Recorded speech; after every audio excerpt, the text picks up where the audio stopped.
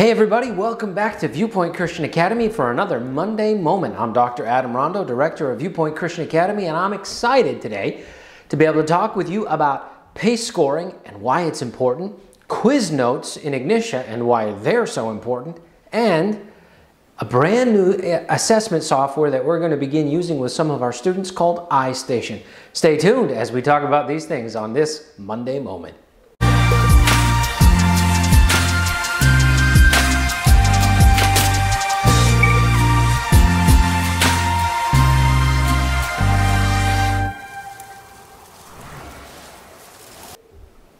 All right, so I'm excited to be able to go over some more practical items. We've taken a break from some of these practical things and did our two-part interview with Mrs. Gayla McGuire, the founder of Viewpoint Christian Academy.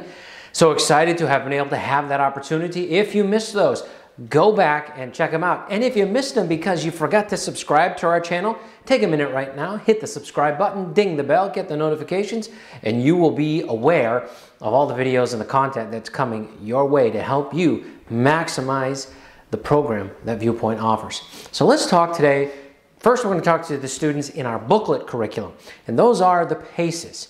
And as they're doing the PACEs, we also provide with those PACEs some score keys. And I want to talk to parents and you can communicate this and convey this to your children as well, the importance and the value of scoring those. In fact, I've got a demo here, a demo video of my son who uses the paper curriculum. He's in 3rd grade, and he's using the paper curriculum this year, and I'm going to show you how he approaches his scoring. It's just kind of a quick demo. And I want you to notice that as he is doing this work, first of all, I want you to see that he has been given and granted access. He didn't just have those score keys. He had to actually go to a particular location where we kept them. So score keys need to be kept secure. But what he did was he was able to open the score key up to the page where he had to do the work, where he had done the work, and was able to do a very simple, basic process of what? Matching. Why do we do this? What's the point of doing the scoring? Why would we have the students do this? Now, some parents are like, yeah, I'm not going to bother with the score keys. I'm just going to score it myself. And if you're going to, if you've got a child in 1st or 2nd grade, maybe even 3rd grade, most of the time, you know that material and you're able to probably accurately score it yourself. However, it is much more efficient to use those score keys. Why? Well, you don't have to think. You don't have to look anything up. All you have to do is boom, boom, boom, match. It's very simple, it's very easy, and it's foolproof. So if you just do the matching, it's very efficient and it's also very accurate. Accuracy in the schoolwork is really important. The reason why we want every question in that booklet to be right is because we want to make sure that they're learning the right things and not the what? Not the wrong things. And so if they get something wrong, they put an X on it, go back to their work area, correct it, and then check it again. And when it's all correct, they can circle that X and say, okay, I did get it wrong, but now it's right. We want them to have 100% on every page in the PACE. Why is that important? Because that is how they get to mastery. Don't just leave it wrong, make it right. And so we want them to learn that. Let's make it right. Now, obviously on the tests, that's not something we do. But if you're following this procedure of going through and maintaining that accuracy throughout on every page, it's going to show up and translate into higher test grades and into success and a demonstration of mastery on that PACE or unit test. So please definitely take advantage of those. Again, we want them to learn the correct things and not the incorrect. Hopefully that demonstration was some helpful suggestions to you for that. Notice we had a 3-ring binder and how we use that. Now, if you have any questions about that, maybe you have some ideas, would like some ideas as to how to properly implement that. Should I do it? Should I allow the student to do it? You should go ahead and allow the student to do it. If you can trust them, if they're being dependable and responsible, if you're supervising them, let your child do the scoring themselves. Now, obviously, don't just give them the score key because we don't want them to have the temptation of copying, right? We don't want them to do that. But if it's in a secure place that you can monitor, go ahead and allow them to do the scoring. Or make them approach you and get permission to have the book. But use the score keys and help that to be efficient and effective and demonstrate that accuracy that they really need in that process. Okay, now moving on to students who might be doing our online program in our Ignition. One of the biggest areas of struggle with ignition. Now again, we've talked about this before, but you got to get a 100% on every lesson. And the score key, there's no score key because what? Either the student, either the system scores it and they get 3 attempts to get the correct answer, or a teacher is scoring something like an essay question. So that ensures the accuracy, and that ensures if they get 100% on that lesson, it ensures that they did so because they put in the effort, they put in the time, they put in the hard work, and they studied the material and they got it done. Now, let's say they go on to the quiz, and remember with a quiz, they get 1 attempt to go through, and then it will show them their score. If they get an 80% or better, it says you passed, you can move on. If they get less than an 80%, it will give them a second attempt at that quiz. Before the student jumps in and takes that second attempt, they should go back into the lesson and study some of the things that they did not know. My daughter, and I got some examples of her doing some work here on a quiz and taking some notes in these videos. She uses the Ignition program. She's in 9th grade, and when she does a quiz, will oftentimes, going through the first time, if she's not sure how a question is, she'll write it down. And then after that first time, if she gets below an 80, she knows which questions she wasn't certain about, and she can go back into the lessons, look those up, and then take it again that second time and get a better score. And if she still doesn't that second time, then she will go back into the lesson, and this is what every child needs to do. If they don't get that 80% after 2 attempts, every student needs to go back into the lesson, look up the questions that are wrong, get out the notebook, just like you see Anna doing right here, and write down the questions that are wrong so you can go back into the material and look up the correct answers for yet another attempt. This is a twofold purpose here.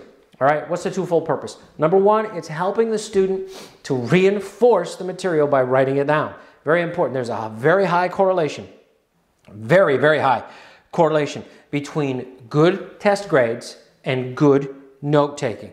Those two go together. If a student's taking good notes, they will get good grades on the test. They will get that mastery level. They will achieve that. All right? But they also need to learn the right thing. And how are they going to figure out what's right or wrong? Well, the system's not going to say, this is wrong and this is the answer. No, it's going to say, this is wrong.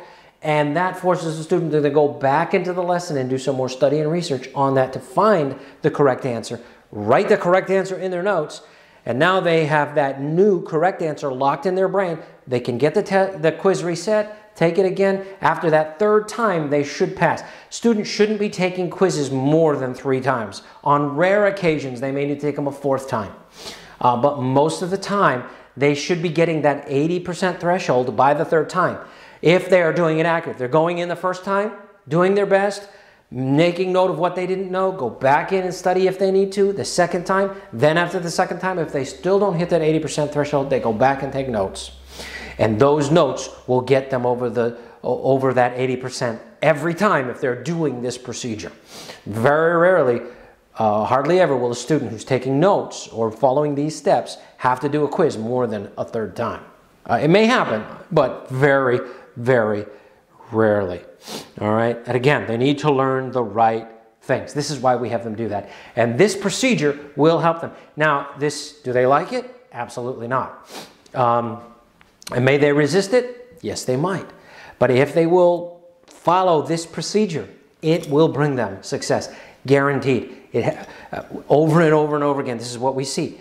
The students who do this, they have success. And they are able to master that material. All right. Now, the final thing I want to talk to you today about is for many of the students in our kindergarten and elementary program, most of them will be in a younger grade, but we have available, we're just starting this now, the implementation, not for everybody, it's not an across-the-board thing for the school, but many of the all the kindergartners, the 1st graders, the 2nd graders, and perhaps some in higher grades than that, will have access to a brand new software, assessment software that we're using. Some people who were in Viewpoint Christian Academy years back might remember something called the Reading Machine or Read Master.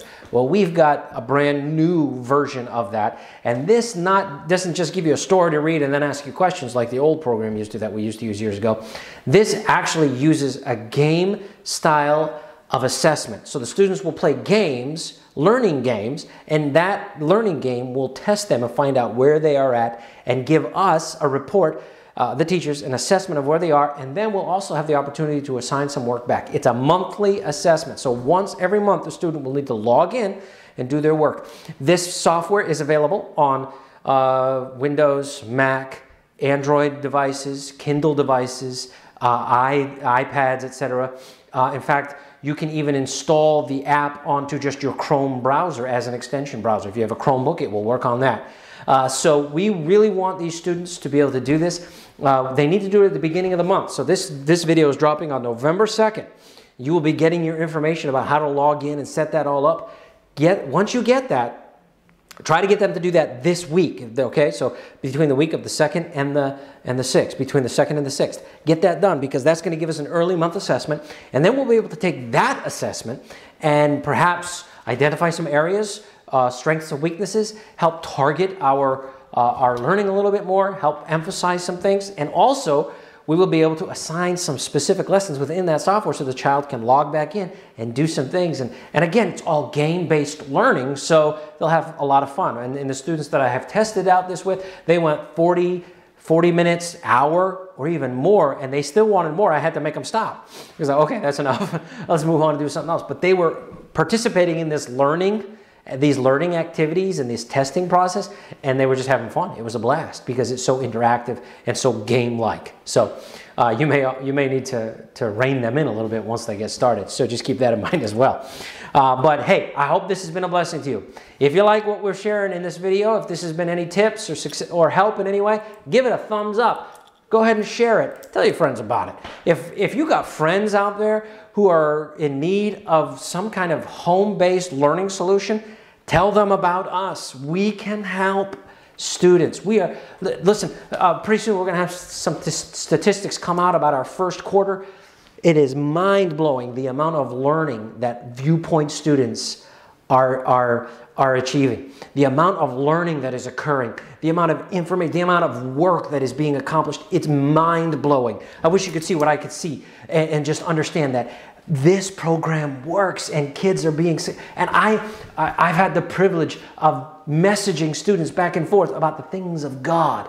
I've had the privilege of talking with them about eternity, the things that they are learning in this curriculum, the scriptures that they are learning, the salvation, the gospel that's being presented, the scripture truths.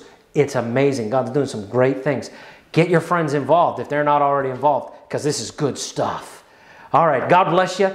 Don't forget, give us a thumbs up. Subscribe if you haven't already. Tell your friends about us. God bless you. Have a great week. Hope you have a fantastic month.